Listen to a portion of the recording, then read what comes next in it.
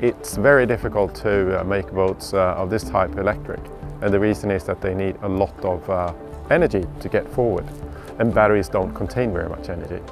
So by putting them on hydrofoils and making them very light, we'll reduce the energy need and then make electrification possible.